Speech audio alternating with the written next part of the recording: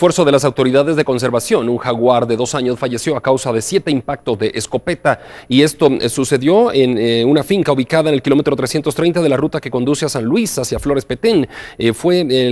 Reportaron el hallazgo de ese animal en esa finca, y es que durante el proceso de radiografías, previo al cual se le hidrató y proporcionó calor, el felino entró en shock y sufrió un paro cardiorrespiratorio. Los jaguares son una especie en peligro de extinción y el Consejo Nacional de Áreas Protegidas asegura que investigará el hecho. Se cree que el ataque pudo ser efectuado por algún ganadero del área.